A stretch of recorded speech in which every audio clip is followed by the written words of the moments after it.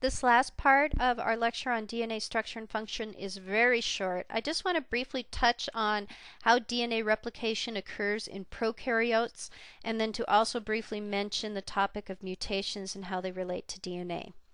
So let's look first at how DNA replicates in prokaryotes. And you will remember prokaryotes, are those organisms that do not have a true nucleus.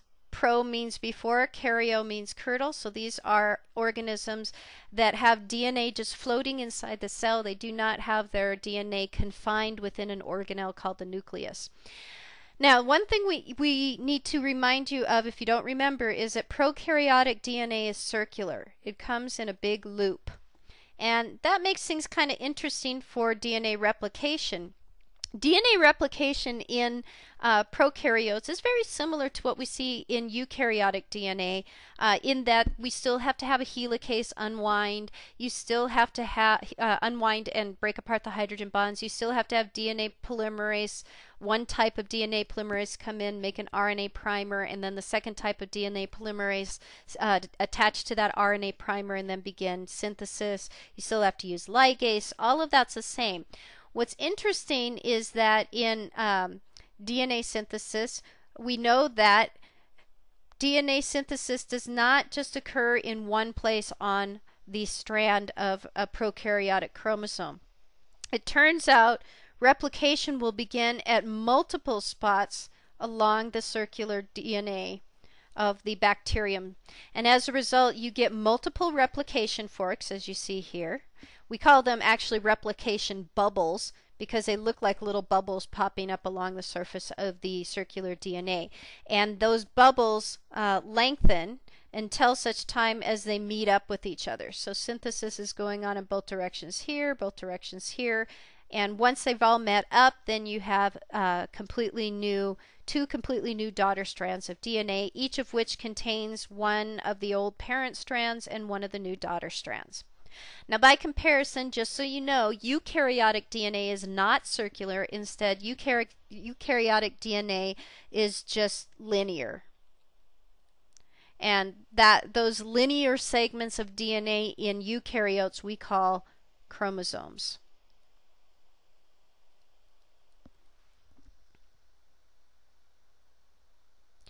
Now, what happens if DNA polymerase is moving along copying DNA, pairing A's with T's and C's with G's, and it accidentally pairs an A with a C? Well, if that happens, you have what's called a mutation. Anytime you get a mispairing of nucleotides, that is a mutation. Now, fortunately, DNA polymerase does proofread itself. After it goes through and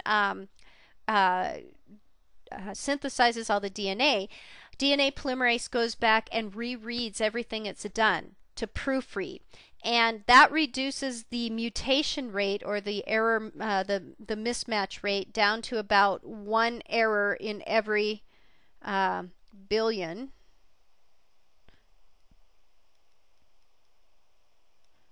nucleotides.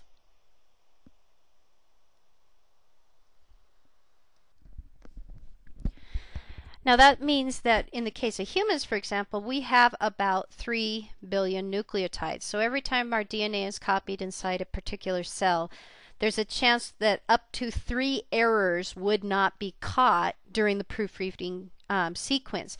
If those errors happen to occur in places where genes are located, and these errors continue to accumulate in the cell, eventually cancer may develop. Eventually. Now, fortunately, when an error is detected during the proofreading process, the body, or the cell, has different enzymes which are available that can repair the particular mismatch. These are endonucleases, and their job is to basically cut out or excise the error in the sequence, and then to allow a DNA polymerase to go in and recopy the correct sequence. Now, interesting enough, there are DNA repair enzymes that also help us deal with the effects that sun can have on our DNA. If you look at this molecule of DNA over here, you can see that there are, or there were on one strand of DNA, there were two thymines together, which means that they were paired across with two adenines this way.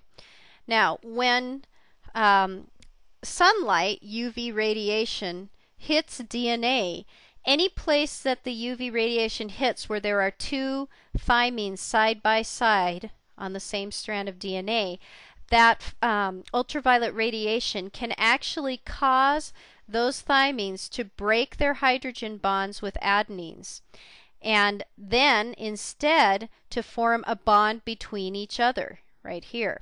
And that puts a kink or a bend in the DNA molecule. This is called a thymine dimer. Di means two, mer means those subunits, in this case nucleotides that are paired together. So dimer is two nucleotides paired together, in this case two thymine nucleotides. There is, however, a special enzyme called DNA photolase. DNA photolase. Photolysase, whose job it is to go in and cut out where that thymine dimer is and help to repair back to having just two individual thymine nucleotides properly hydrogen bonded to the adenines on the opposite DNA strand. Okay, that ends our lectures on DNA.